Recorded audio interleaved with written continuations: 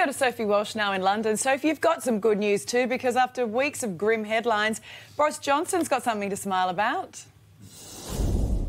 Yeah, this is a very welcome distraction. Boris Johnson welcoming a healthy baby boy with his fiancée, Carrie Symonds, early this morning at a London hospital. The Prime Minister was there for the birth of his son. No word on a name yet, but we do believe that this is the Prime Minister's sixth child so far. He isn't the first serving PM to welcome a newborn. There was, of course, David Cameron, who had a daughter, Florence, in 2010, and then Tony Blair, who welcomed a son back in the year 2000. But the Queen...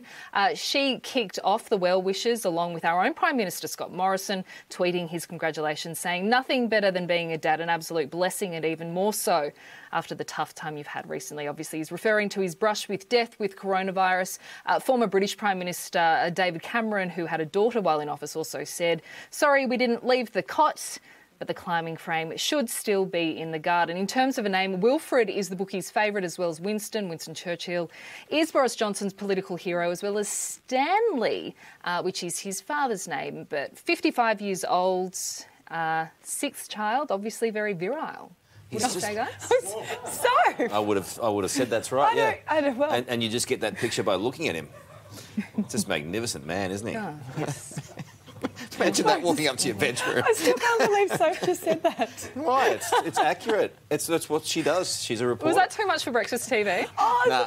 I felt it was a bit much at 6:17, but that's okay. She's become such a prude. But don't you see that when you look Yes, at him? He's, as completely. Karl said, he's magnificent. He's magnificent. What a specimen. Thank you, ladies. I Still think... ahead. It's the isolation.